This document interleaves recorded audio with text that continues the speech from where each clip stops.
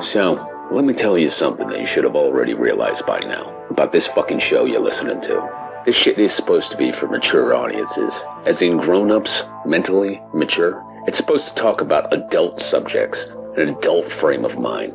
It's not fucking that at all. This is two emotionally regressed, broken half-wits pretending to offer insight on movies. All they really offer you is an endless sexual perversion and a laundry list of personal paraphilia issues. You can make your own choices in life, but you have to choose this as entertainment. You know you're better than this. You have to know you are better than listening to Cinema Psyops.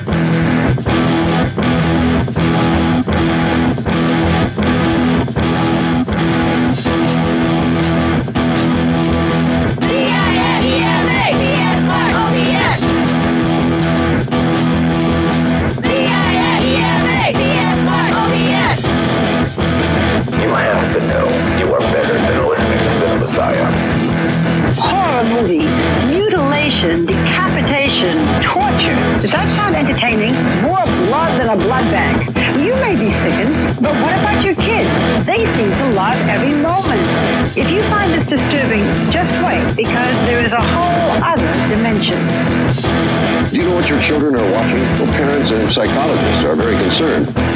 Fair warning, though, there is some graphic violence in this, but we say that for you, not your kids. They've probably already seen it.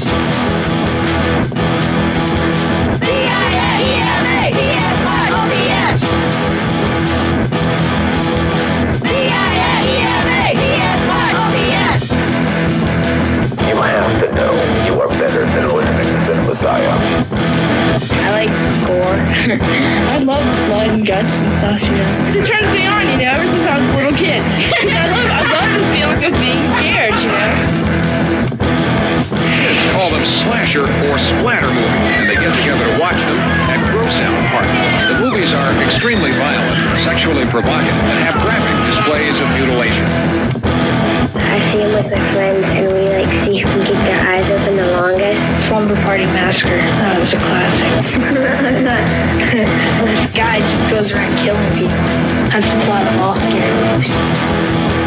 C-I-A-E-M-A P-S-Y-O-B-S C-I-A-E-M-A P-S-Y-O-B-S You have to know you are better than listening to Cinema Psyops. Kids get the movies from the horror section. Most of the violent movies are rated R and aren't supposed to be seen unless you're 17 years old. Others are made directly on videotape and bypass the rating system altogether. C-I-A-E-M-A P-S-Y-O-B-S C-I-A-E-M-A P-S-Y-O-B-S C-I-A-E-M-A P-S-Y-O-B-S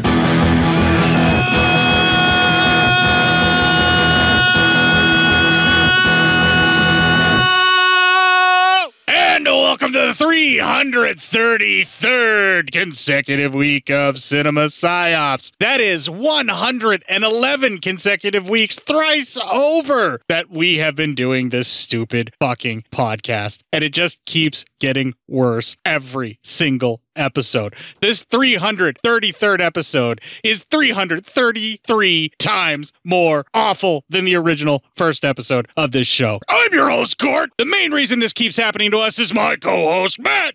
You might say it's humongously long running. Huh? I see what you did there. Yeah, it's humongously worse than it used to be. So, Humongous is... Humongous. Yeah, only... A Canadian flick. And it's humongous in runtime? No, I mean, it's pretty all right in runtime. In 97-ish minutes.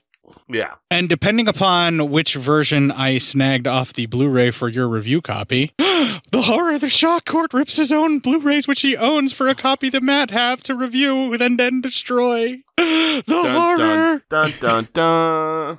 It's like the 333rd time that I've made a joke about doing just that.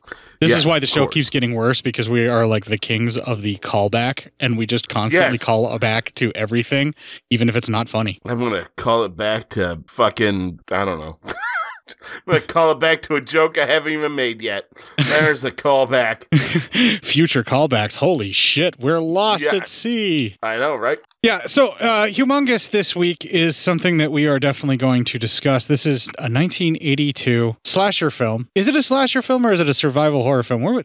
It's been heralded as a slasher film, but I would say it's more of a survival horror film. I mean, it could be either or. I can see it also being a slasher film because of the story behind it. It's a very common esque type slasher story. Okay, well, you got me there. Without really going too much into the detail of the actual story, you are correct. The elements of everything that you would need to call it a slasher film exist, therefore slasher film. But it feels much more of a survivalist, like shipwrecked horror film as well. So I will say this for the film, those two elements, I think it does blend together rather well. And I will give it that. But man, is there not one likable fucking male character in this movie?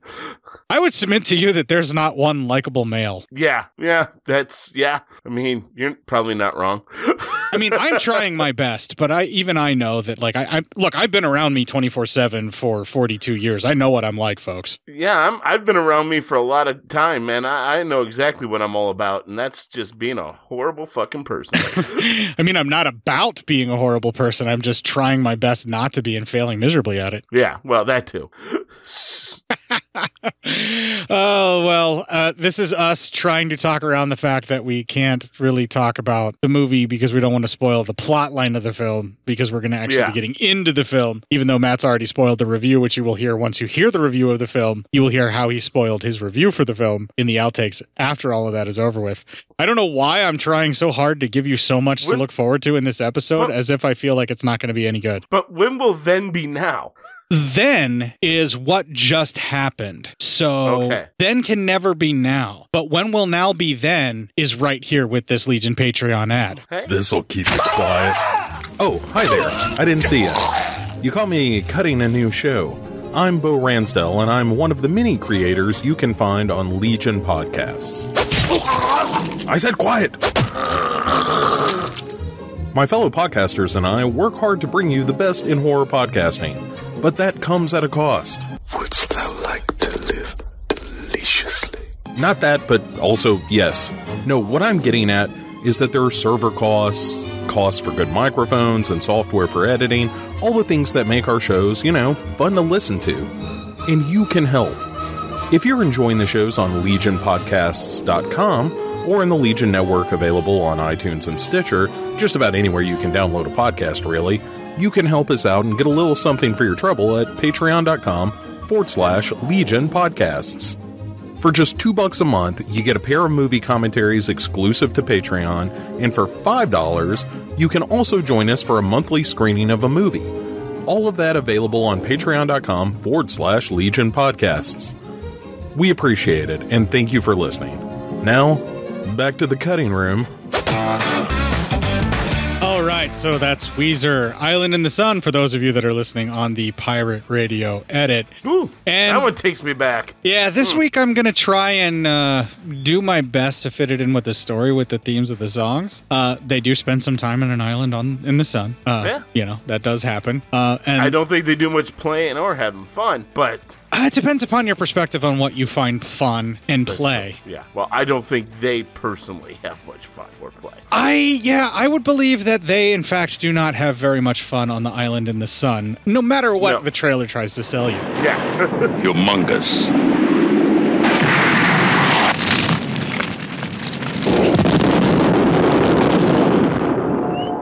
Six people stranded, cornered, hunted.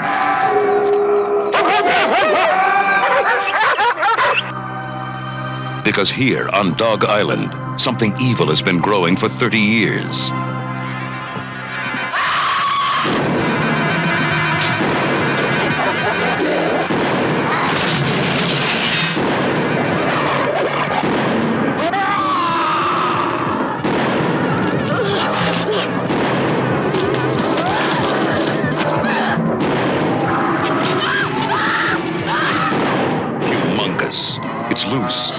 angry, and it's getting hungry.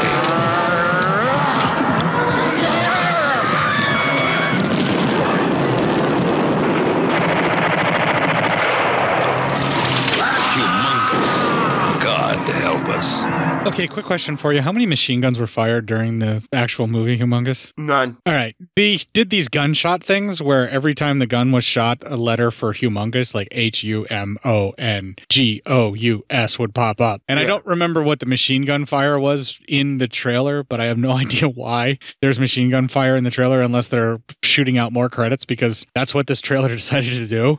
And I think that really kind of establishes what you're in store for, folks. Yeah, it really does. It's some horseshit sometimes. Ease up on the movie. You can't be cruel. You're right. I mean, I'm just saying it was horseshit because the guns thing. Yeah, the guns thing is horseshit. Absolutely. Yeah, that's all I was saying was horseshit for right now. Okay, for right now. Listen to you fucking backhanding little commenter in there. Yeah. Let's see here. Humongous. So let's see here. So we start first 20 minutes. We're at a Labor Day party. It's Labor Day weekend, 1945. We know this because the movie fucking tells us. Thank you, movie, for telling us what year we're in, even though the sepia tone alluded to me that it was old-timey. Yeah, so, but, we need to know things sometimes, and it helps us. I think the movie's just trying to be nice to us. So anyway, we see it's a big party happening on the island, and there's a young lady enjoying her dogs. She's looking at them, just, having a moment with her pets.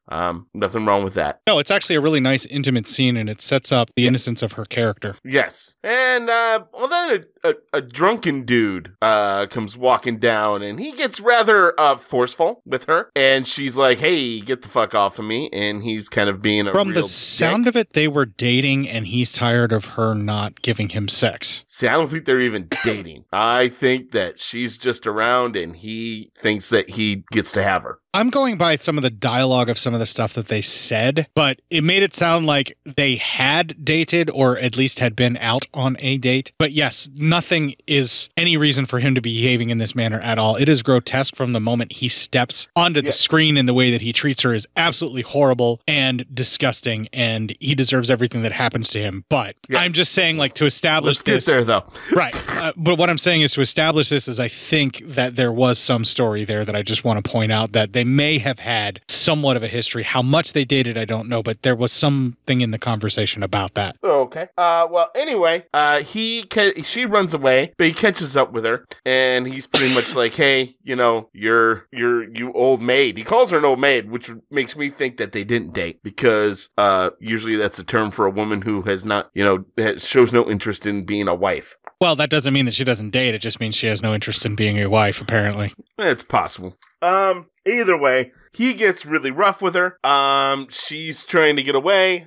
He doesn't care, and it's a pretty brutal rape scene that happens here. Okay, way fucking brutal. So that means you've definitely seen the unrated version. I got the right copy to you, not the you must have. version. Thanks for that, because you definitely get the fucking the shit in this. So it could have been significantly more exploitative, but what it is very realistic and grimly so, where it shows just how repulsive and disgusting of an act rape is. Yes. Unfortunately, they do involve nudity and focus in on the nudity of the woman in part of that. It's exploitative as fuck. Right. And that is the part where it seems to be more for the possible titillation of the audience, and you don't do that in a rape scene, so fuck off for that movie. Yeah, fuck you, movie. You're a piece of shit. So, after, but then we see during the rape, her dogs that she was visiting the pen are going fucking nuts. They are going crazy,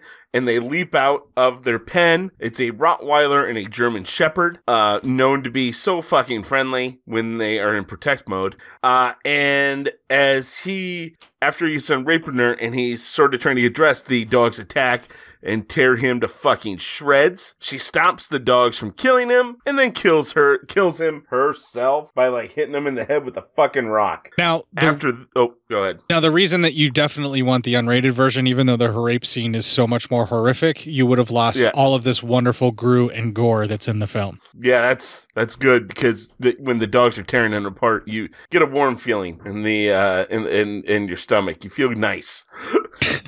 Yeah, watching a rapist get chewed upon by like 3 pissed off dogs really kind of does put you in the holiday spirit. It's a good fucking time, man. I'm telling you. It's like, wow, look at this guy who's suffering the consequences of his own actions. It's real nice. And when she actually stops the dogs, I was like, no, do not be merciful to this piece of... Yeah. Oh, then she starts smashing his head in with the rock. I'm like, you go, girl. That's fine. Yeah, that also. You're like, all right, good job. Good for you. Good for you. That's what he deserves. It's a preventative measure. It's a way to make sure that he will never do this to another person again. Exactly. He will probably... You've made him a better person by killing him. So he's no longer using up valuable resources for human beings that give back to society. Exactly. She made him a better person. So now we go into an intro, which is pics of her and all her dogs, and it doesn't seem like a very happy lot of years have passed. And we come and now we get told it's 36 years later. We know this because the movie just told us. So again, I thank you, movie, for letting me know where I am in life. Yeah, it pretty much telegraphs everything you need to know about the plot line by skipping ahead from a horrendous rape by exactly enough time to give someone to be an adult from that. Yes. That just took place. Well, anyway, we see a group of teens. They're all getting their shit together, trying to sail off on a boat. They're trying to clean up the campgrounds anyway. One kid, he's out there with his sister. They're cleaning up, and she's like, hey, if you look up there, that girl, she wants you really to look at her boobs, and we do see a lady watching that dude from the window, and she is in fact naked. Thank you, movie. Thank you, movie. Then we see the dude in the room who's with her, and he is that other guy's outside's brother. And he said, hey, his brother wouldn't be interested in her. He apparently only likes like the virgin type girls, the good girls. And he said specifically classy girls, and said that she was not classy. Yeah, classy. And he said that he didn't mind. He doesn't mind a girl with a bit of mileage on her. Yeah. Isn't that what he said? Something, yeah. Like, just every fucking male in this film is a piece of shit. Yeah. Even, and I'll get into it, even the one who's supposed to be the good bro, he's a whiny piece of shit. But we'll get to that later. This is mostly a heel program. Yeah, this is definitely mostly a heel program. So anyway, then that brother, the dipshit one, he starts getting rapey with her, and she's able to get out of the room, and he gets all pissed off at whatever, because he is the modern day Republican Party. This kid's wrapped up into it. Bullet and all. Yeah. So then angry bro, he grabs a gun and grabs his rifle, storms out of the house. Well, his pistol was denied, so he has to compensate with a firearm, and it is his right as a citizen, is it not? Well, not to do what he's about to do, he loads a bullet and then points the gun at his brother and makes like that he's going to go ahead and kill his bro. He's going to kill his brother, so haha, this should be real fucking funny. I would say that the NRA would argue his right to be able to point a loaded weapon at his brother at his own whim. Well, I mean, a former vice president did it and blew a guy's face off and nothing happened to him, so what the fuck you want? Anyway, he moves the gun, he shoots it still. And his brother's like, are you a fucking idiot? And he's like, I wasn't pointing it at you, I didn't hit you, did I? And he's a real piece of shit. And yeah, you want this guy to die from like the get-go. I want to be able to watch him die. And just like, I already don't like him. And like, I don't even think I'm doing him justice for how much of an asshole he is. No, you really aren't, because it hurts. Yeah, it hurts too much to actually discuss just how much of a fucking piece of shit this asshole is. And he's got this whiny fuck voice, this fuckboy voice that is just like, fuck off, asshole. Yeah, he belongs in a yellow and black Fred Murray polo, the kind of bitch-ass bullshit that he's trying to fucking pull acting like a tough guy. I mean, it is. It's hard to like try to say, oh, let me do a proper. I can't do it justice. When you watch the movie, you'll see. You just want this piece of shit dead, and you want him dead for like a long fucking time. Like from pretty much the first word he says, you instantly know that he's a piece of shit. You can just tell. Yeah. Oh, yeah, exactly. Anyway, they're able to get all this shit together and they take off. We see the douche guy, his lady. She's kind of dancing on the boat. She's definitely dancing for the nice bro, because she definitely has a thing for him. And the nice bro, he's kind of sees it and he smiles a little bit and he's like, all right. Then that girl goes to talk to nice bro's girlfriend. And they're talking about she wants to be a model, just like the nice bro's girlfriend is a model. And they talk a little bit. And so then the nice bro's girlfriend, she goes up to the the main, the bridge, whatever you want to call it, wherever he's driving. Where the wheel is, where he's driving. Where the wheel from. is. And he goes, hey, why don't you steer a little bit? And she does, and they have a little hanky-panky because he grabs her ass. So, I mean, all this seems above board, so it's all right. She's giggling, and she's having a good time, and she's playing coy, but she definitely wants him to be kind of... And by the way, this is the end of the first 20 minutes. Okay. Yeah, well, you can kind of tell that, like, she's into it, and they have this little playful thing that they do, and this is just sort of like what they do as a couple. Yeah, they're having fun. She's smiling. She's enjoying herself. But, everyone, and now we kind of know who everyone is.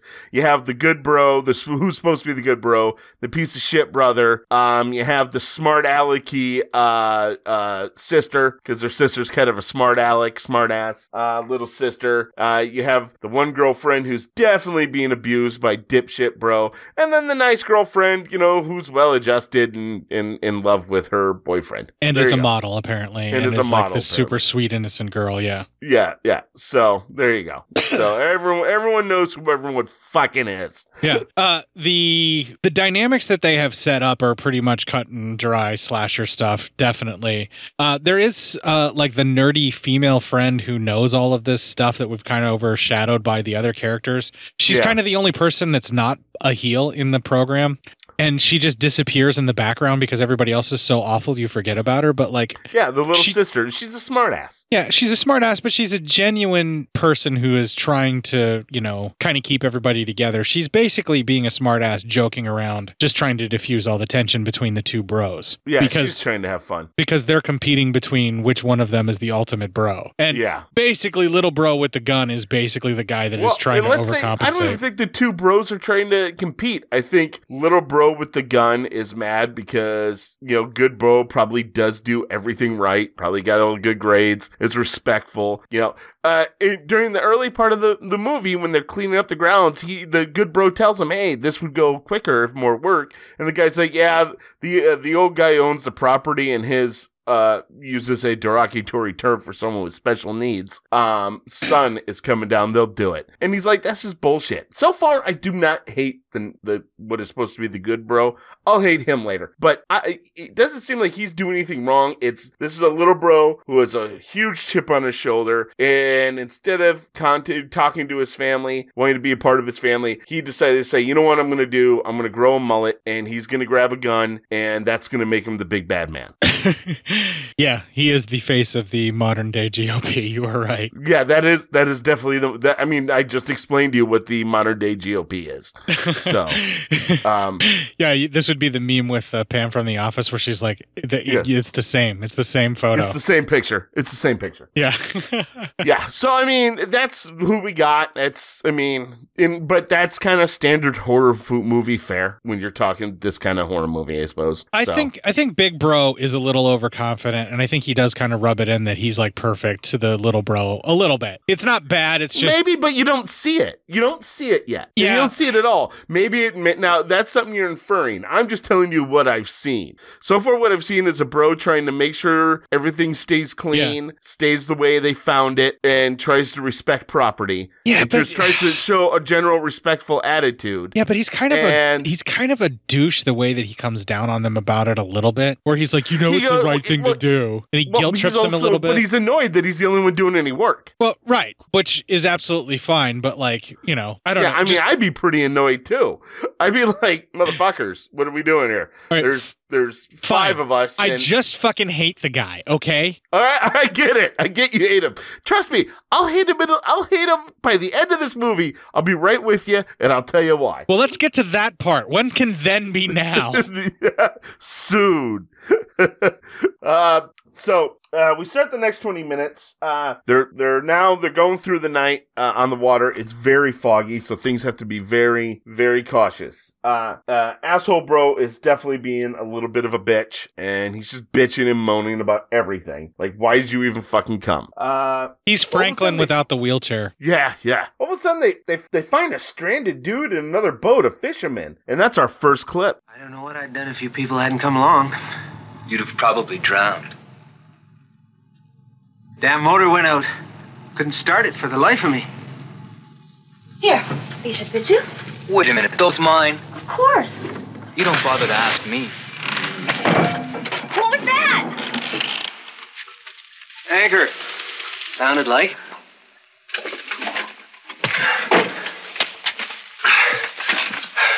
I'm behind the island, like you said. Fog's lifted a bit. I think we're okay. That's a pretty tight channel up ahead. We'll stay put for a while. I'm Eric Simmons. Bert Defoe. Thanks. You from around here, Bert? St. Martin? That's where we were headed before all this. You meet everybody? My sister Carla, my brother Nick, Sandy Ralston, and Donna Blake. You can change downstairs if you like. This island, is there anything on it? Dogs.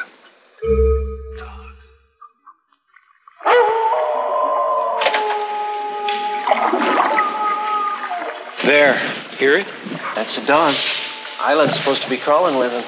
Not that anyone's actually been on it. The old lady doesn't want company. There's an old lady living there? Yeah. There's a lodge house. Big place up in the trees there. Can't quite see it now. And the dogs are for what, protection? That's what the signs say. But why? Who is she? Don't know. She's been there for years. Long before me. Whoever she is, she ain't a caretaker or anything like that. Everything's really run down. You see her about twice a year, spring and fall, when she comes into St. Martin for supplies. She doesn't talk, won't even look at you. It's like she's in another world. I don't think anyone even knows her name, at least I never heard it. Why did you mention a caretaker before? Who actually owns the island? Parsons family used to, you know? Parsons Lumber? I've heard of it. They got timberland all around here. It was them that really opened up this lake. Old Ed Parsons built the lodge in there. He used to spend his summers there. There was a lot going on here right up into the 60s. A lot going on where? Well, excuse me for breathing. They say that lodge has got everything. Storage, lockers, freezers. It's got its own generator for power. Oh, so that old lady, then she could stay put there for quite a while. Like I said. But what's her connection to the Parsons family? I mean, why her? All I know is that she's there, and nobody's saying she shouldn't be. Not with those dogs around. God. So weird.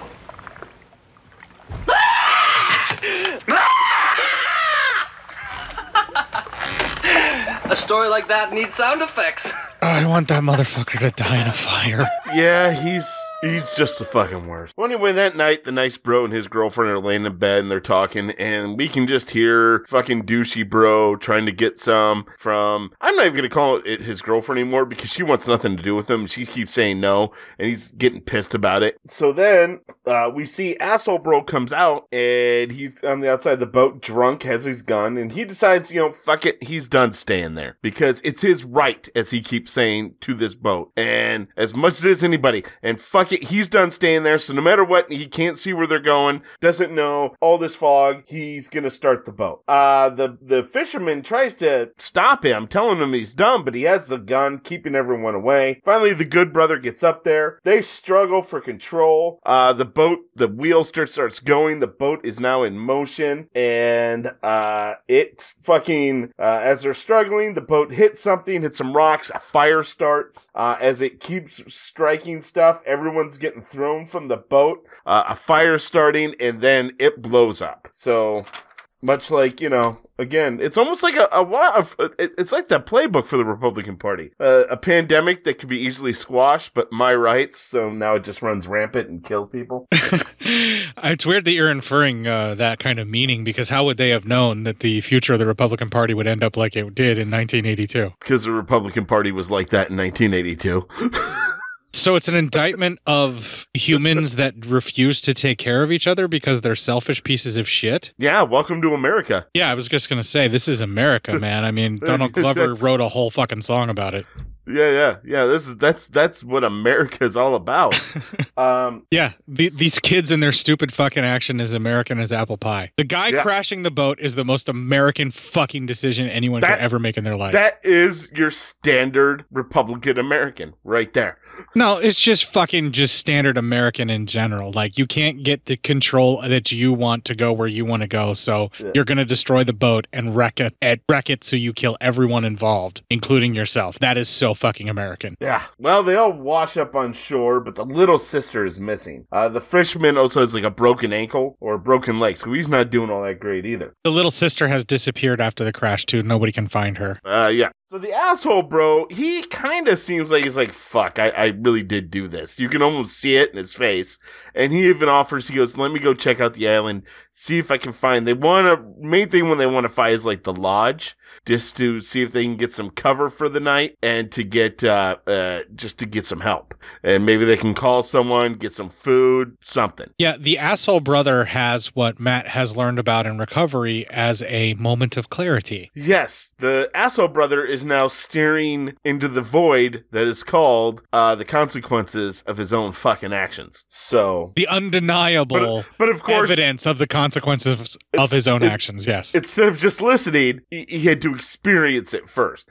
Again, so American. Yes. So he's in this shed at one point. He finds something that we don't see what he sees, but it makes him gag, and he almost throws up, and then all of a sudden he starts getting chased by a dog. I think it's more the smell than the sight. It might have been him gag. Yeah, okay. Because I thought he looked into something and then was like, oh my God, started gagging and ran out. The only reason I'm saying that is in retrospect, upon finishing the movie, when other people retch in the same location because of the smell and say so. Oh, okay, I gotcha. So anyway, as the dog is chasing him, all of a sudden the dog is stopped by this being with two, you just see two arms, and it grabs the dog and kills it. Very Michael Myers in Halloween, where the dog jumps up and then like it falls loose and dies. It's very similar to that. Yes, very. So anyway, as he's kind of looking around again, he gets almost thrown down by something, and he looks up and he starts screaming in the most high-pitched fucking little boy squeal you could hear. But then it cuts away, and we go to the next day, and the good bro and girlfriend are going to go looking for him and anything they could find. As they're looking, all of a sudden they find the little sister hiding under a tarp, and that's the end of that 20 minutes. The little sister still being alive was really kind of a nice pick-me-up after all the horse shit that you had to deal with. Yeah, because she didn't do nothing to nobody. Right. So. It's nice to know that she at least made it through the crash, even though you know that they're fucked when they hit this island, especially when you see the dog get killed by this thing that is supposed to be a human, but very large. You would say almost humongous, like a humongous human. Like almost like humongous.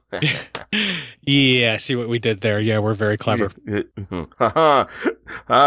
said the name of the movie. During a review while we're reviewing the movie? No, that's not how that works. Well, I can do what I want. So anyway. Yeah. But as you can see, things are now starting to set up. They're isolated alone on an island. No way off. They're all together, except for the asshole brother. He's off, but probably things aren't going so well for him right now. Yeah, we know that things are about to go really sour really fast, but it's nice of the movie to give us this little pickup to show that the little sister is still alive, but then the horror of what's about to happen sets in, and we know that even the little sister is doomed. And I just love the way that the movie dangles this thread for us of what's going to happen with the little sister. They do a really good job with that part of it for sure. Yeah. Yep. The rest of the setup is pretty standard slasher fare. And I mean, the first 40 minutes we've burned through already, and we're just waiting for something to happen. When they actually hit the island, the atmosphere is super foreboding and dark and kind of creepy, which is cool. Yes. Yes, it is. And it definitely has that abandoned, like summer camp feel from Friday the 13th as well, with the buildings just kind of being there and somewhat vacated. Yeah. I mean, it's hitting all the slasher marks you want. And then you get that feeling of helplessness because you're closed off from the world, because like, unlike Camp Crystal Lake, you can't just hop into a car and drive away. You have to get onto a boat. So yeah, so they're even more fucked. It's like if Camp Crystal Lake was on an island in the middle of a giant fucking Great Lake that you couldn't swim out of. Yeah, exactly. So start the next 20 minutes. The girlfriend goes outside. She's starting to wonder like where others are, but then she like starts to hear a noise, and we see someone's watching her. Then all of a sudden they look around the boathouse, and they see a whole bunch of dog and other animal bones and flesh torn off of them, and all the boats and oars have been broken. So it's a very weird environment they're in. Well, we see the asshole bro's girlfriend. She's collecting firewood. She hears something. As she goes around, she actually finds blueberries for food. And then she also finds a dog skull, which kind of freaks her out. That was a deer skull. Deer skull? Okay, I didn't know. It's supposed to be a dog skull, yes, but it was a deer skull. Okay. It's supposed to be a dog skull, but it's a deer skull. Gotcha. I'm pretty sure that was a fucking deer skull she picked up, yes. Yeah. Then she goes back to, the guy's name is Bert, who has the broken leg. They're talking, and she's like, hey, I got these, the berries for you. Then we see off in the distance, a growling figure is watching them. Can we talk about how she got the berries to him, please? Go ahead. Oh, you don't want to describe it? You go ahead. All right, so she ties up her shirt in such a fashion so that she can haul the berries, and she hauls them in between her boobs, to the point where when she falls onto the skull, which she picks up, she breaks some of them and then continues to stain her top, her tits, and whatever, like, I guess the bikini top she's wearing as well, blue from the blueberries that she's collecting. But she still manages to transport most of them in between her boobs in the shirt. And it's actually kind of a great part of the movie. It's really cool. I dug it. That's nice. Are you just I was going to talk more about other stuff she gets ready to do. Well, I mean, we have to acknowledge how amazingly cool it is that she's running around with blueberry stains all over her top for most of the film because of this. I suppose that is true. Yeah. She sits there. She actually starts thinking a lot about swimming for it. And he says that he wouldn't try it. There's like too much to try to get past to swim. Plus, she just bathed herself in blueberry juice, so she's going to attract something that'll eat her. Yeah, right. She's marinating herself before she hops in the ocean. That's not smart. Well, I don't know how many aquatic life wants to eat a blueberry. You know what I mean? All it takes is one, Matt. All it takes is one. It's never zero. The chances may be low, but they're never zero. Yeah, there's usually something in the ocean that wants to eat you, particularly if you smell a blueberry. He tells her, though, he goes, don't worry, they'll be looking for me once I don't come back. So he's like, we'll be found. But will it be in time? So, let's see here. The other three, they get to the lodge house and they see many dead dog carcasses. Then we cut back to the two on the beach and Bert is starting to get real cold. He's starting to probably fever. He's not doing well. Yeah, so that broken leg is going septic or something. Yeah. She has the bright idea of she unbuttons his shirt, she unbuttons her shirt, and they rub their bodies together for heat. Did we mention that her tits are still a little blue from the blueberry in this sequence? Well, I mean, listen, she's trying to save a life, all right? And I don't see you fucking coming up with any fucking ideas, so you leave her be. Basically, her plan, whether it saves his life or not, is going to distract him because all he can think about is how good her tits feel against him right there. Yep. No, her plan is brilliant. Anyway. It's offering him comfort, if nothing else. Yeah, and unfortunately, while doing this, they are attacked. Reminiscent of like a Friday the 13th Part 2 kind of thing there. Yes. The group checks out the home, and they come about a nursery. Well, that's our next clip. How weird. Look at all the toys. Wow. Most of these have never even been used. The whole room. It's too neat. It's like it's never been lived in. Maybe the baby died. Maybe that's why the old lady was so weird. She never got over it. There's no one here. The main bedroom's at the end of the hall. There's blankets and pillows. I'll go collect some of the food cans. Sandy. Found the blankets. Matches. Great.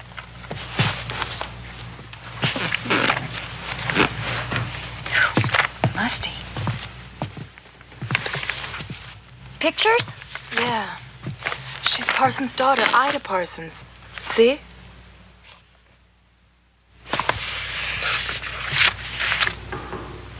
That's him. That's the man in the painting. Yeah, her father. Here's her whole family. She had a sister. Who's this? Not bad. Look at the way he's looking at her. Look, she looks something like you. What? No, I can't see it. So weird looking at these. The baby. Wow. She's so changed. Look at her eyes. It's the baby. It was probably sick, dying. We don't know that. Why else would Parsons' daughter want to be stuck up here by herself? She was mourning. Look, no more photographs. Her life was over. She didn't care anymore. Those broken toys in the nursery, she couldn't stand them. She had to destroy them. Like the boats? Yes. She deliberately isolated herself. But Carla, the last date on this picture is 1949. You think she was in mourning for 30 years? You know what Bert told us. She was out of her mind. Bert never said that. It's what he meant. Sandy, if not that, then what? Could you open the window? Sure. Something flies in through the window, but then Sandy stumbles onto a full-grown human skeleton sitting in the chair. After the freak out, they determine that is the lady who everyone's been talking about. She is expired. And then they figure that must be why the dogs died. No one left to take care of them. That moment where she falls back on the chair of the corpse lady was actually pretty fucking cool and creepy. Yeah, that was creepy because you're being enveloped by a fucking skeleton, so it's not like. And they couldn't get away either. That was one of the other funny things. So yeah, it wrapped around her and got hooked to her, and the more she tried to run, the more it got like wrapped around her, and she tripped and fell. And it like the actress just sold it really well, and it's one of the better sequences in the film. Yeah, it was. It's pretty good. It's pretty good. Actually, at this point, with the boyfriend back in, they check the generator, and they see it works. Lights turn on, and they're like, "Why is the generator upstairs though? It's usually a downstairs thing in the basement." But then they hear growling and howling, and that is coming from the basement. So the boyfriend goes to check it out, and as he's like sneaking around the house, the girls show up right behind him, freak him out, but they're like, "We didn't want to be alone." He goes, "All right, but now stay here." He goes to check outside. He keeps hearing noises. He grabs kind of like a log thing, like a log, I think, and he was getting ready to hit whoever had the noise, and it was the girls again following him. So, yeah, right. So they find this shed, and it smells just horrific. The smell is terrible. But the boyfriend finds this book with a picture sticking out of it. They figure out that the book is the diary of the woman, and it seems to be part of a shrine that's in there. At this point, then they open a door, and they find the bad brother and his lady friend with the blueberry juice. They're dead on hooks, and that will lead us into our final 30 minutes. All right, so the people hanging from hooks feels very Texas Chainsaw Massacre. The shrine feels very Friday the 13th Part 2. For Mom. Yeah. There's a couple kills that felt like Friday the 13th Part 2 and then like some other slasher movies, but this is a 1982 slasher. And I'm not saying that it's copying, I'm saying that it just has that feeling of. The kills felt more like Friday the 13th Part 1 even. Yeah, some of the violence. You're from the killer's aspect, and you're just seeing the others, and they go, "Oh," and like they just shot. Right. Yeah, I could definitely see that. You see more of Jason's hands doing the actual killing in Friday the 13th Part 2. And then as they do the reveal of who it is that's doing the killing, we see them more and more, and that's more towards the Jason side of it. So there's bits and pieces that this film does and certain choices that it makes in the way that it does the filming that I really enjoy too, and I like the idea behind it. We're moving through the film really, really quick because there's really not a lot going on. There's not a lot of dialogue. It's action. Yeah, the 60 minutes that we just went through, you really do kind of sit there and feel all of it. But it's supposed to be building up tension and like this sense of helplessness for these kids. And you just don't really like them. And the more it goes, the less you like them. And then it starts becoming an endurance run of you wishing them to die. Yeah, I guess maybe that's my only real problem, not to bury the lead too much, is that they didn't give me a character I really liked. I liked the fisherman, and I guess I liked the little sister. The rest kind of annoyed me in different ways.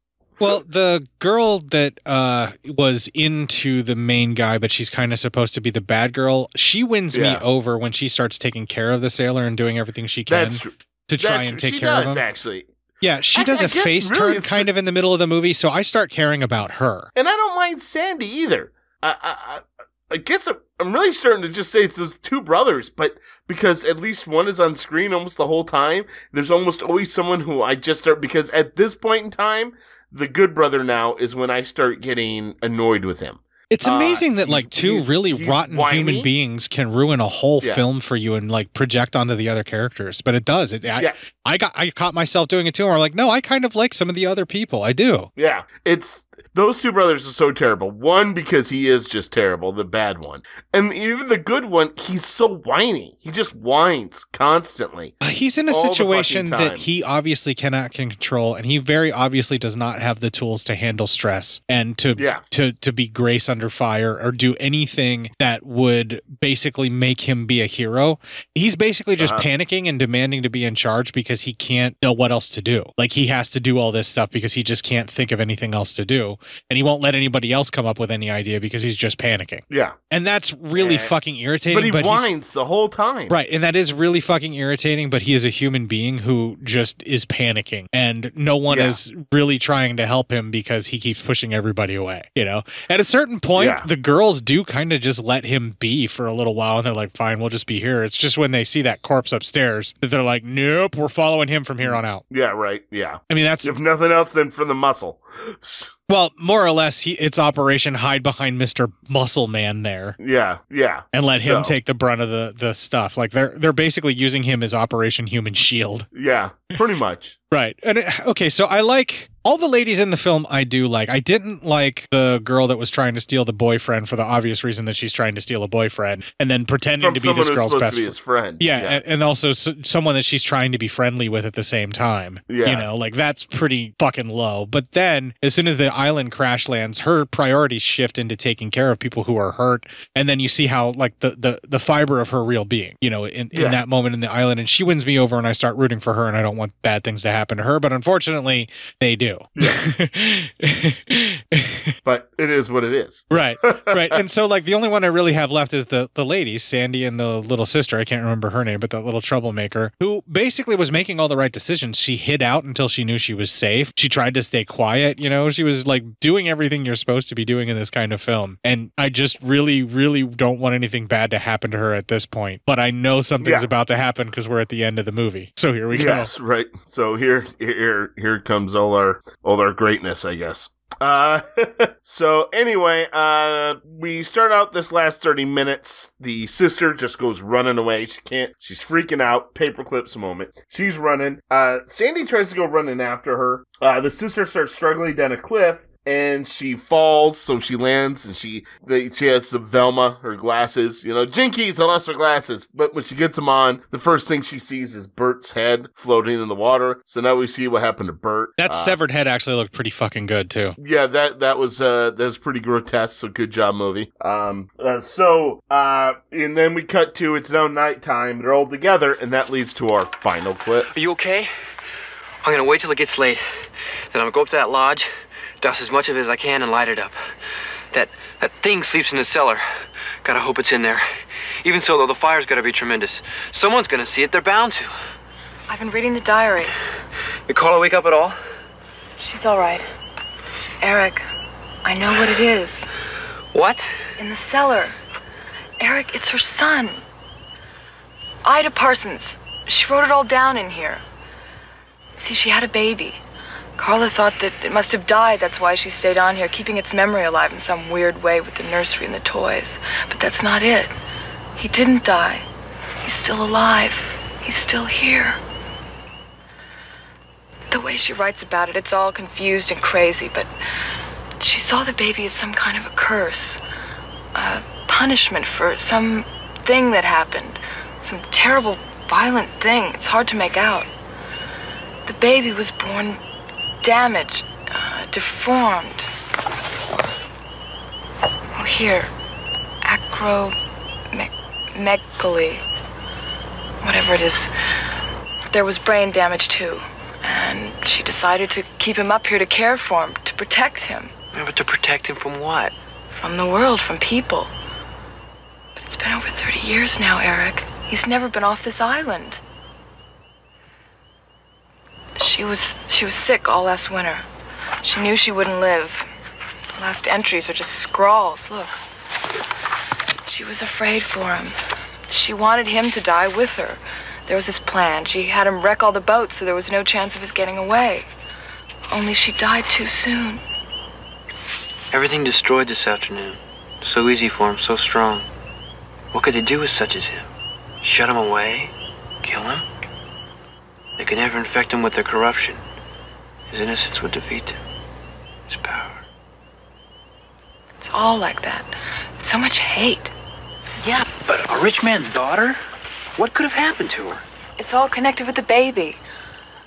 The father, maybe. I don't know. She never mentions the father, and she was never married, I don't think. Men are hateful to her.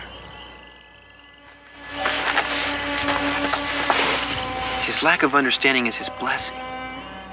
He must only know that the island is his. He must never intrude. He must never have the chance. She left him with a message.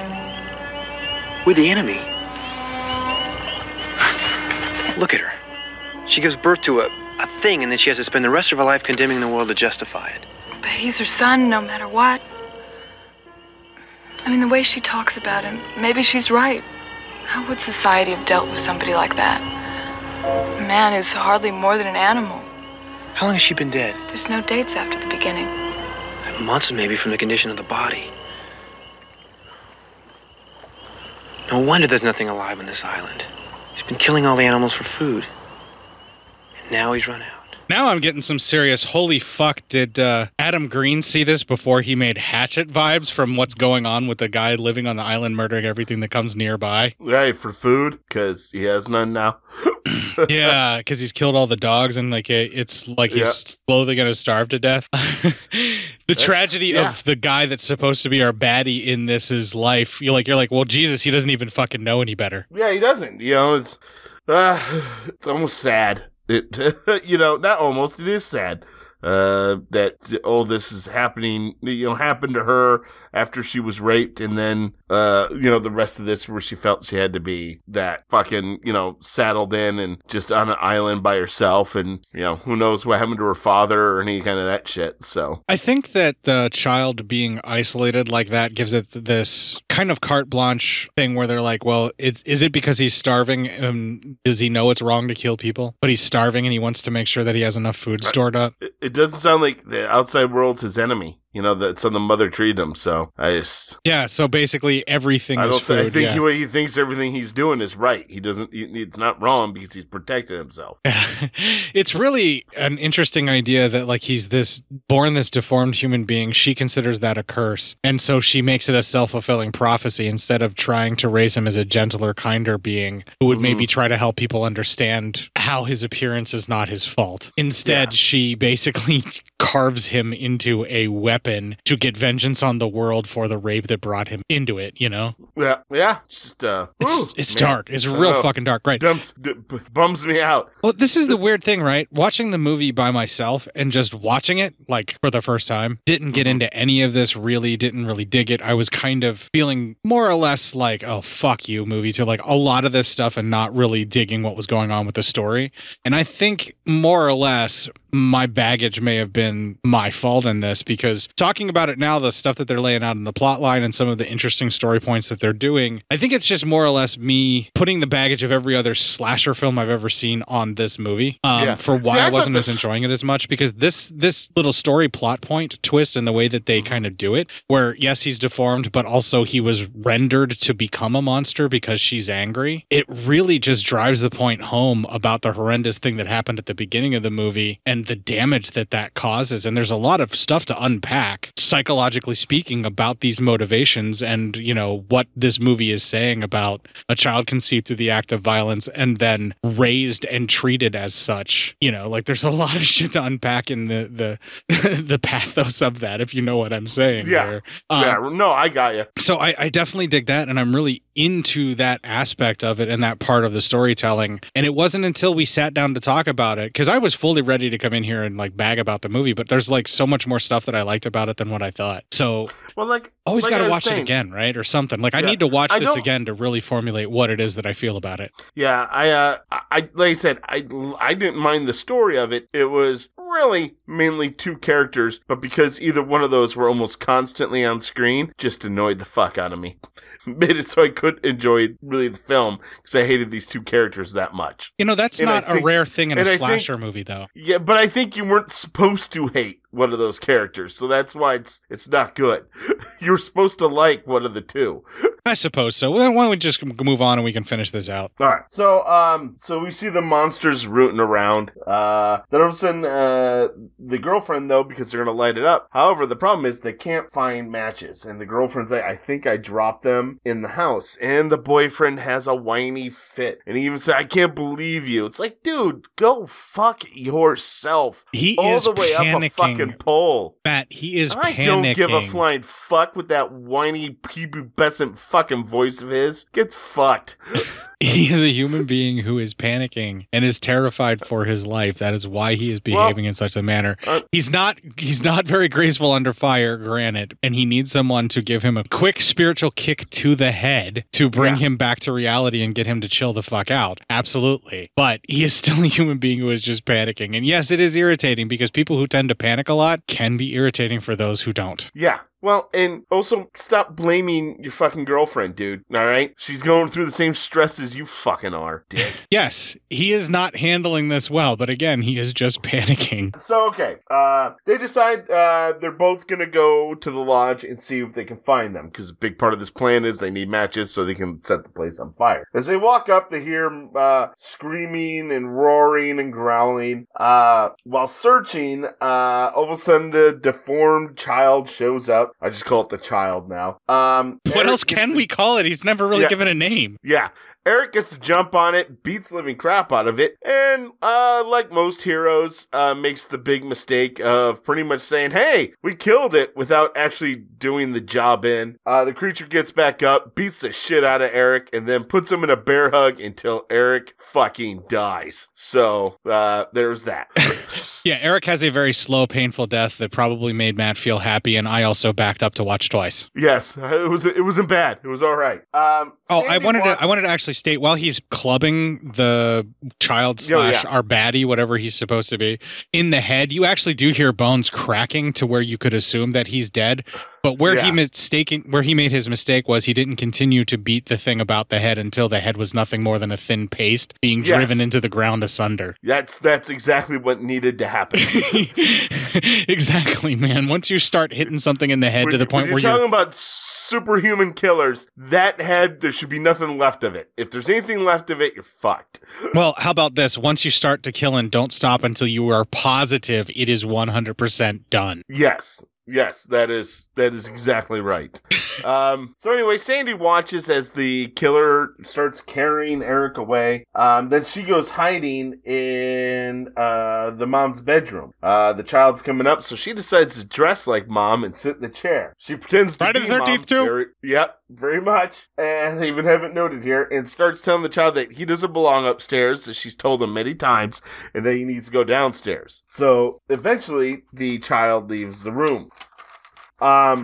As she goes to leave, then as she herself goes to leave, the child then comes after her. She falls down the stairs, but is able to get out of the house. Sandy runs back down to the boathouse where the sister is with her and says what's going on. And here's where Sandy's kind of a dick. Sandy doesn't say anything, switches almost places with the little sister so that the creature grabs the little sister and squeezes her head until it goes pop like a weasel. Yeah, I don't know what's going on there, but it's at this point where Sandy goes from a face turn to a heel turn in order to survive. She totally shoves the other girl right into the killer's way. Yeah. So he gets her first to slow him down enough. She pretty much slipped up the slower elk to be taken down. That's for fucking sure. I'm glad you saw that too, because it was obvious that's what she was doing, right? It's obvious that's what she did. Jesus Christ. She's like, she knew the guy was coming and she doesn't say anything. She just repositions her and leaves her right where he's going to get to her first. Yep. Well, Sandy hides, and she has the matches now. So she's able to light up, and she lights the boathouse on fire. Well, the child sees her and tries to go through the fire to get to her, but keeps getting engulfed in flames, screaming. She's able to get back out, and she's kind of sitting on a dock when all of a sudden the child shows back up, burnt to a crisp. The child chases her. She grabs a sign that was in the ground, uses the pointy end, falls, and stabs the child pretty much in the gut. The child falls. It dies, and then all of a sudden the boathouse explodes. Then we cut to the next morning, and we see she's just sitting on the dock. Roll credits.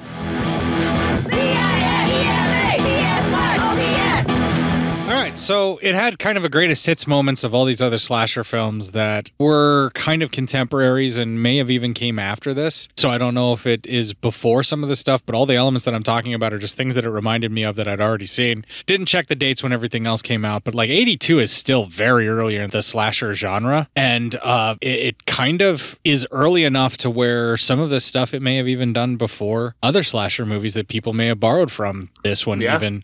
There's some influence that's very obvious for some of the other flicks that we already talked about, like Friday the 13th 2 is very heavily influencing this film, but not necessarily in a bad way, just kind of taking some moments from that and hooking them into work with the mythos for this story. And this, the creature, humongous, monstrous killer, whatever this person thing is supposed to be, they do a really good job of setting him up and giving him this, horrendous backstory to where you, like a true slasher should be, you should feel bad for them and at the same time be terrified that they continue to hurt people no matter how much they've been hurt. Yes, exactly. That's the thing that makes them a monster. And when you call him a monster, he is hurting people because he himself was hurt and therefore is a monster. Yes, you have that. I thought they did a great job. It's a lower budget movie, so I mean the money for effects went where it was more practical. Like the creature itself, you never really get a decent child itself, I should say. You never get a decent look at it really, but it doesn't matter unless your imagination kind of run wild, which I don't mind. The silhouette where he's walking on the porch that they ended up using in the trailer, and then I've seen posters of that too. And I think the Blu-ray release that I purchased of Humongous actually did have that as its cover of him walking across the porch. That silhouette is terrifying, and her crawling away in fear, it's really cool. That sequence looks really fucking good. There are parts of this that are definitely better than the whole of the film, but for being as early in the slasher genre as this spends a lot of time being a survivalist horror movie where they're trying to just find some food while they're trapped on the island, and not really enough time with the stalking and the killing stuff. Like, it's really kind of shoved to the back 37 minutes of this film. Like, it's not even like the full third. It's like the back quarter of the film just becomes that. Yeah. Basically what I'm getting at here is if you want your every 10 minutes someone dies slasher formula, this is too soon for that. It's kind of before that, and it's kind of more akin to Anthropophagus, that film that we covered where they go to the island, they're not shipwrecked there, but like somebody was already there and basically cannibalized the entirety of the island, and then they become trapped whenever he destroys their ship. The best kill in the movie was the rapist dude who gets torn apart by the dogs. I thought that was good and vicious. Honorable mention goes to the little sister's death, because that was pretty cool, because where he squeezed pretty much her head like a pimple.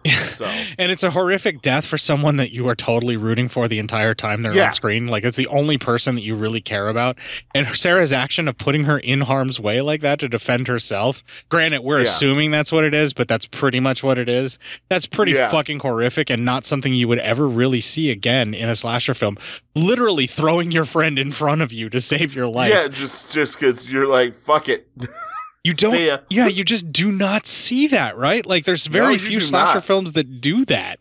I can't think of any off the top of my head, although I'm sure it exists somewhere. And if we haven't covered one, maybe we will. I mean, not at a lot of places though, not in enough places, I should say. Yeah, so you got to go. I would say if you're going to watch Humongous, you got to look at it from the perspective of these are shipwrecked people who run into something that is starving and wants them for food. Don't expect your every 10 minutes there's a kill with a slasher film type franchise thing. Now, this is more like George Eastman running around in Anthropophagus, slowly but surely following people and then eventually capturing them, killing them, and devouring them, but not in that order.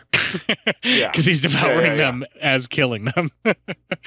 And, Humongous had some real moments that were very much like that as well, that they really kind of hinted towards that sort of gruesome and gore. And I just feel like if they had more money, maybe they could have gone even more over the top and we could have actually seen him eating some of the people, like, as he's killing them or something. Eating a guy, more money and this could have been something. Yeah, doing a little Texas Chainsaw Massacre, like butchery and cooking or prepping the meat, or, he clearly had some kind of a smokehouse to store the meat, right? Like, he was trying to make the bodies last. Like, he knows, if not a meat locker. Yeah, he knows enough to at least to try to preserve the bodies so that he can survive on them for a while. Yeah.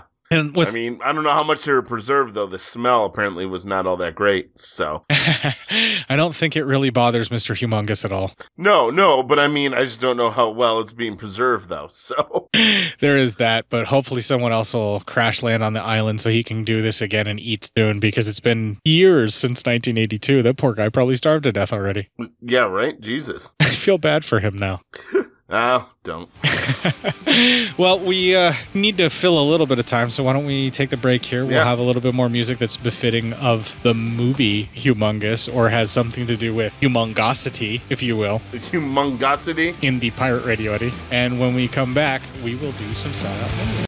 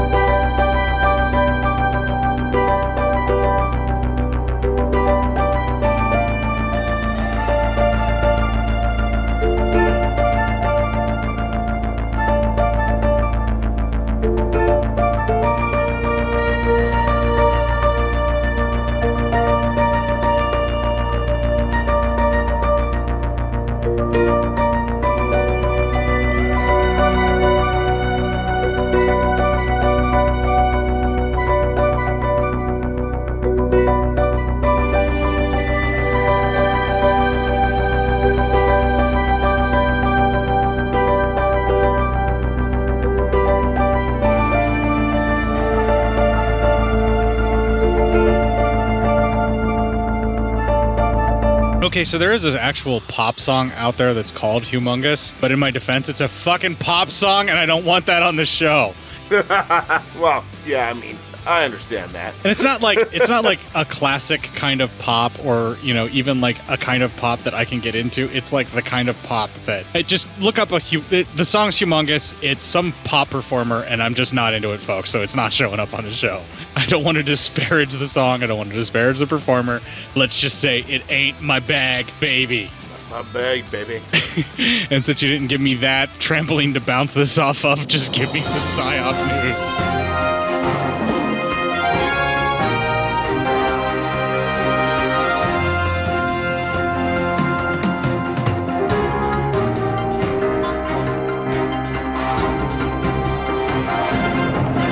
Okay, well, here's one. This is from December 15th from Villa. Paralyzed deaf-mute teenager attempts to rob Brazilian jewelry shop holding gun with his feet. Yeah, this is like My Left Foot, only with crime, and I'm into that. Yeah, a paralyzed deaf and mute teenager in Brazil allegedly attempted to rob a jewelry store using a fake gun he aimed at his feet. The incident took place on Monday afternoon in Canela, Rio Grande, Sul, according to the Daily Mail. I'm going to stockpile all my guns because cops don't help you. I mean, it's kind of true. The 19-year-old initially placed the threatening note on the shop counter using his feet before he aimed a plastic gun at the store owner. Shooting a fucking hot load all over this dog. The note from the suspect said that he had cerebral palsy and is unable to move his hands, and read, "Hand over everything, don't raise attention." Old cops Dude, you raised your own attention there. I mean, you are a person holding a gun with your feet. You are getting all the attention you do not want from that alone. Yeah, that the attention's being done. The store owner has the clerk has no control over how much attention's now on you. I'm not trying to be like facetious and make fun of the person for trying to hold up a robbery with like the feet. It's just that is not something that you would ever see normally under most circumstances. So you are going to look, if you see that out of the corner of your eye, it's going to get your attention. Yeah, I'm just saying, that's an attention-getting thing. So, I mean, you know, you can't really blame the store owner or put that at his feet, all right? Just seeing the headline that the guy robbed the store with a gun held in his feet caught my attention from the corner of my eye. Yeah, exactly. So the jewelry shop employee seen in the video said he had noticed the suspect had been in the store for around 10 minutes before he handed over the note and brought out the fake gun. He said a customer gave him money because he thought he was begging. Then he pulled the gun out with his feet, and that pistol looked real, told the Brazilian news outlet Metrópolis. The police then arrived, arrested the suspect, who was found in possession of a knife. City Delegate Vladimir Medros revealed that the suspect has been questioned and released from custody, but that the investigation is still ongoing. I mean, I don't know. That's something else, man. That's some next level balls on that guy right there. I mean, that's some energy right there to put out there. To hell with the police. I'm going to stockpile all my guns because cops don't help you. All cops are bumbling dummies. You can't pay a bail? Well, I could probably fix that for a blowy. I mean, all of that is true these days. All of that is definitely true. I just wonder how much of that was just brazen and how much of that was desperation because that person had no other choice. I'm guessing it's desperation, right? In Brazil, it's about 90% desperation, only 10% brazen. Yeah. That's that in Brazil right now, yeah. I mean, just like the thought of it, but like we made light of the situation because, again, you don't normally see someone that would happen to have it's cerebral palsy, the person said they had? Yes. Okay. So you don't normally see a person with cerebral palsy holding up a store with their feet holding a gun. You do not. That's not something you typically see. Right, because in a society where human beings take care of each other, that person would never be put into that kind of situation because of the cerebral palsy. Someone should be helping assist that person in their life. And for them to be that desperate to take a fake gun and to attempt to rob a store in their situation is just horrifying. And I'm ruining everybody's good time about them robbing the store with holding the gun at their feet. But it's something that you got to think about, right? You definitely need to think about it because, I mean, what the fuck are we doing with ourselves around here? I mean, humanity has fucking failed itself. It truly has. They definitely have failed. Yeah. Let's do another story and like maybe bring people out of this if I can't find some kind of dire world fucking consequences behind the story. All right, this one's from Christopher Page. That's our time-shifting orphan, Christopher Page. Woman uses her prosthetic leg in fight at Golden Knights game. A fan during the Gotta love a girl who can take a punch. Oh, Jesus. A fan during the Vegas Golden Knights game against the Edmonton Oilers on Saturday added a completely new twist to the sporting event brawl. That or they just had a bukkake mouth party. No, that would be a whole new event, yeah. Taking off her prosthetic leg and using it to hit someone. Ooh, is that me getting a metal rod shoved up my rectum? Possibly. In a video posted to Twitter, the woman, as well as others around her, including one fan in a Marc-Andre Fleury jersey, whoever the fuck that is, had turned to the row behind her to engage fans in a scuffle. The woman then reached forward with her left knee, ripped off a prosthetic leg, and appeared to swing it towards other fans. I hooked up with a bad boy. The woman's arms were covered in the video by a fan standing next to her, so it's unclear if the prosthetic leg actually made any contact. It's the latest fan fight to circulate on social media in the past month alone. Cowboys fans were involved in an altercation with a concessions worker during their Thanksgiving Day game. Gotta love a girl who can take a punch. Gotta love a girl who can take a punch. While Titans supporter was dragged down the SoFi Stadium steps during their Sunday Night Football victory over the Rams. That was a short one. Oh, no. The Golden Knights lost to the Oilers on Saturday 3-2 after allowing 2 goals in the final 3 minutes of the opening period and never recovering. It's just their 3rd loss in the past 9 games, though, and they sit 4th in the Pacific Division with 24 points. 6 points behind the first place Edmonton, whose hot start was fueled wins in 9 of its first 10 games. This is like Traces of Death, fucked a porno. There you go. But that's what we're doing at sports games now, especially at hockey. We're using prosthetic legs. Okay, so somebody pulled a knife on them and then they took off their own prosthetic leg to fight that person? I don't think anybody pulled the knife. Okay. Did the person take off their own prosthetic leg, right? They took off their own prosthetic leg to wield it as a weapon, right? Yeah. Okay. Yeah, at least you didn't take someone else's leg. That's next level horrific. Can you imagine that? You're fighting someone and you pull off their prosthetic leg to beat the shit out of them with it? That's a clip. Oh, I mean, that's not just a clip. That's just epic. That's the biggest dick move in the history of dick moves. Like, you gotta have a lot, and I mean like a lot of hate in your heart to rip off someone's prosthetic limb and beat them with it, right? I mean, yeah, the only time I ever seen that was fake, man. It was in wrestling. Diesel versus Shawn Michaels. And Diesel went and tore, one of the guys sitting in the front row was a former wrestler, very old though. And Diesel tore off his fake leg and beat Shawn Michaels with it. I'm talking like tore off the leg of the guy you're fighting and then beat him with his own leg. That's even worse. Right. Yeah, that's next level. Yeah.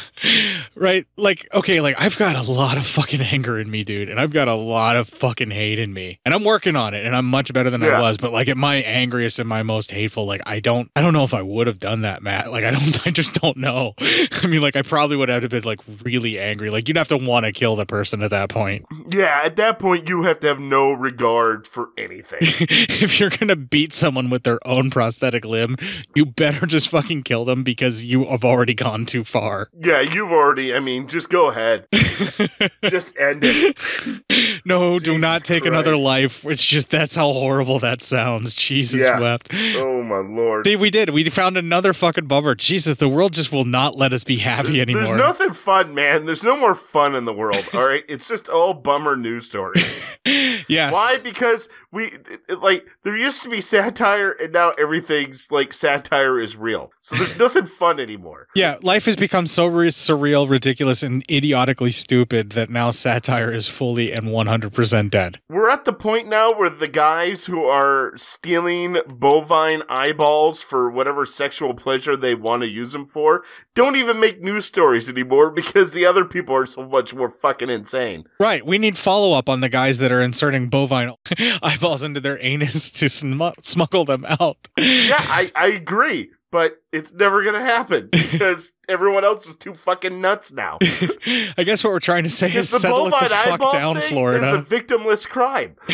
Settle it the fuck down, Florida. Give the rest of us a chance to get some weird news. Jesus Christ, Florida. You really just don't even care about anybody but yourselves. And stop fucking your kin, Alabama. Oh, yeah, no shit. Roll Tide.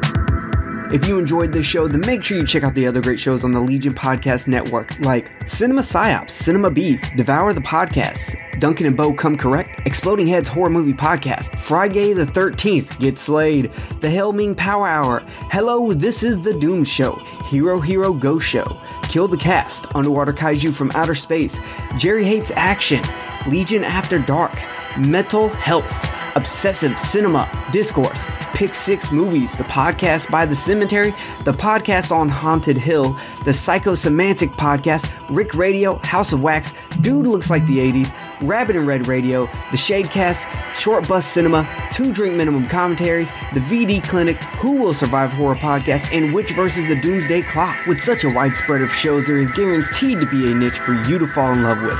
Horror, politics, movies, books, sex, music, commentaries, health, video games, kaiju, action, news, comedy, and opinions that would most likely get you killed in some parts of the world.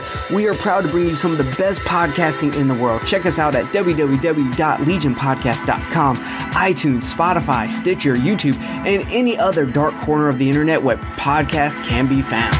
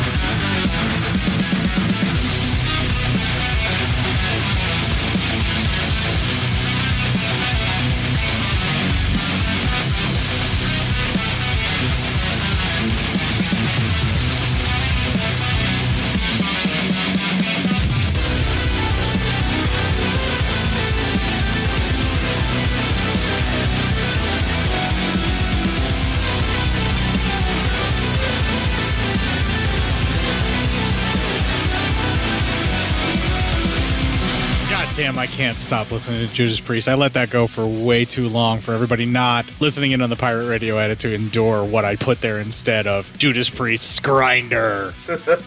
Oh yeah, I forgot. Everyone else can hear some horrid shit. It's not horrid shit. It's just royalty free, and let's face it, nothing's fucking Judas Priest except for fucking Judas Priest. Am I wrong? I'm not. No, this is true. Yeah, I'm not wrong. I'm just an asshole. Yeah, you're not wrong. You're just an asshole.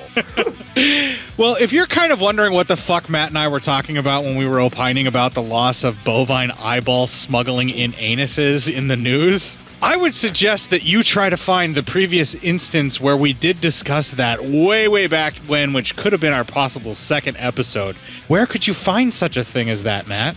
I would believe on the Legion Patreon. Well, the main landing and launching page for Legion itself. LegionPodcast.com/cinema-psyops-podcast.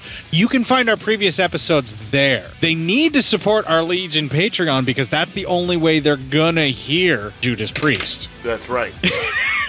Is if they're on the Legion Patreon. You do. You absolutely need to hear it because we're talking about it, and then otherwise you're just going to hear some fucking royalty-free music that I was able to get so that we can be on Spotify. Yeah. If you'd like to hear the previous instances where I've also bitched about that, legionpodcast.com/cinema-psyops-podcast. I mean, yeah, sure.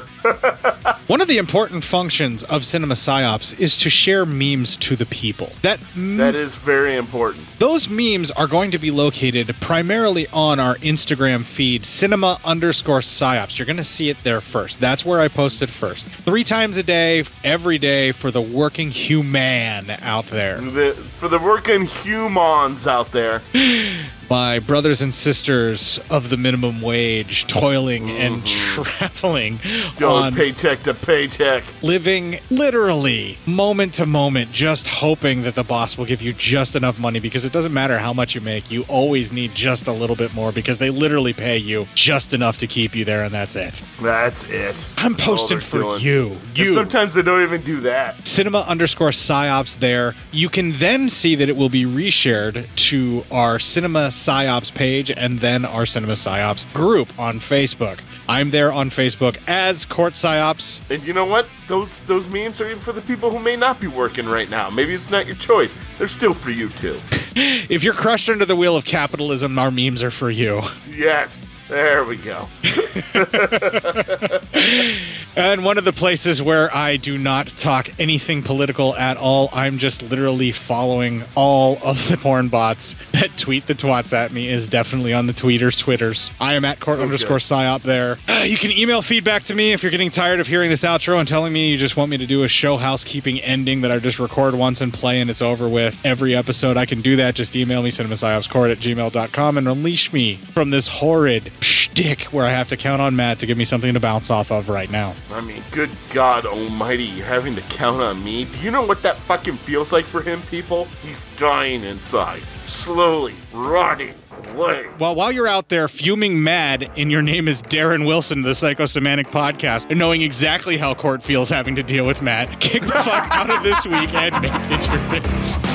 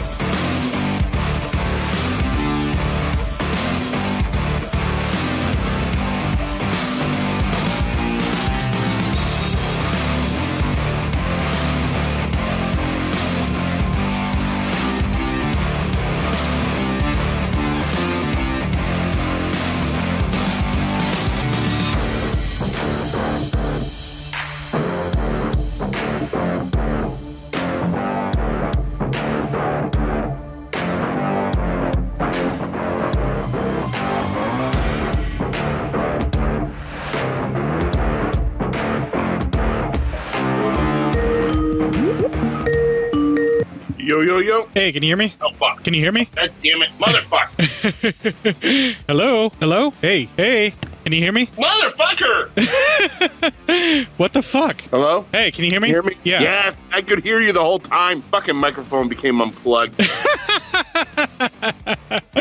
Oh, man. Well, something's going on with my signal here. Hang on. All right. Oh, you know what it is? It's my fucking headphone amp. Holy shit, it's my headphones. Well, that's a new one for me. My headphones are going bad. Oh, well, that's bad. Oh, no, it's not my headphones. It's this fucking cord. Okay, yeah, we're good. I got it. All right, there we go. Yeah, we all got problems, and, one of them happens to be the cords wear out. Yeah. Oh, Jesus Christ.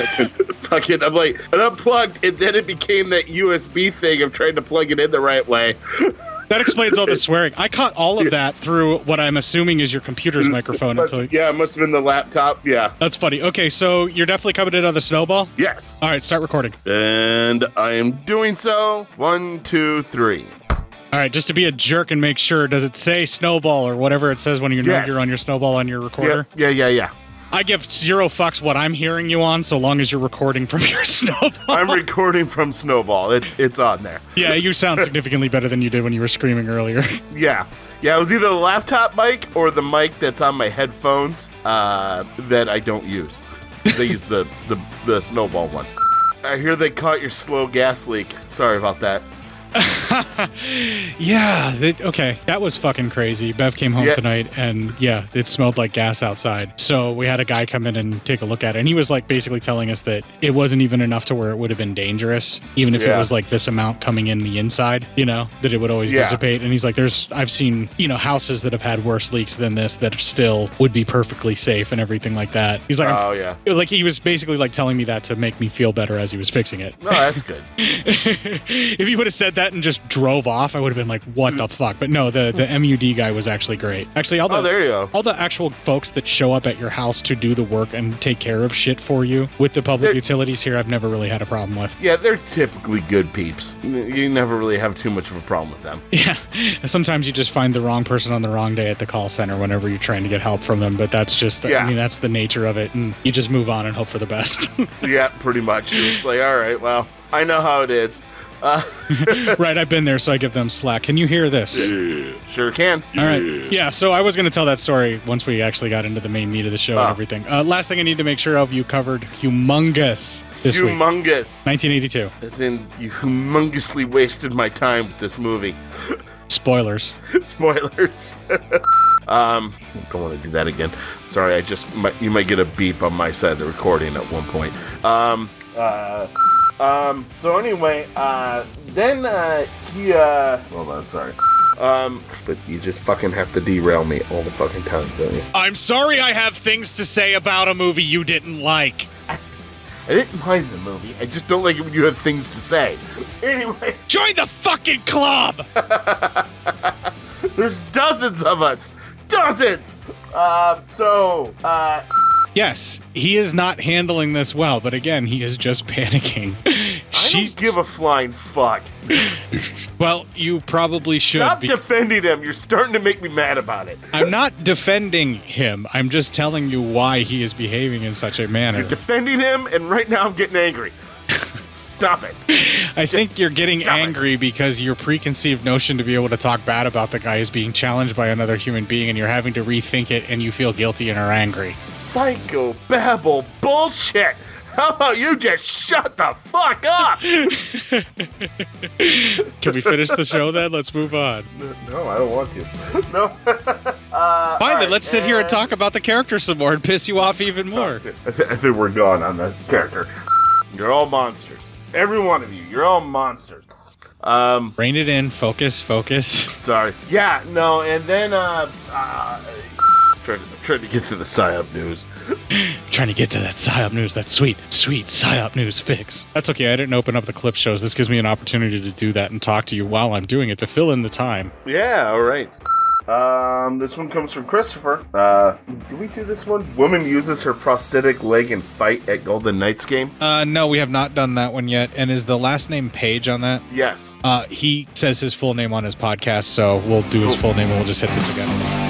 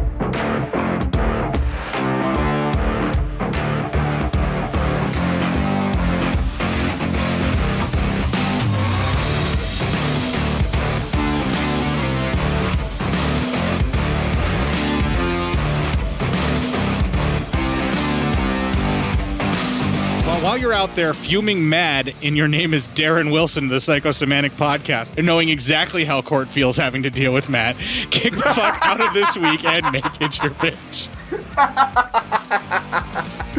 Son of a bitch. Well played. Well played. That was a good one.